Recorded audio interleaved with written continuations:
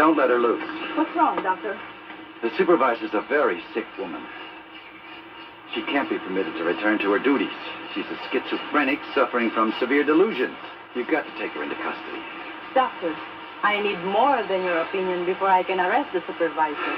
There's more proof than you need back at the prison. That's a very accurate diagnosis, Doctor. There's only one thing wrong. It applies to you. You're the one that's having delusions.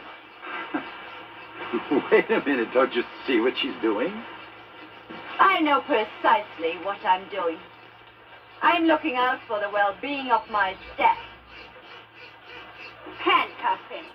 He's dangerous. Bye-bye, Lord-ass. A few weeks here has been too much for someone of his elegant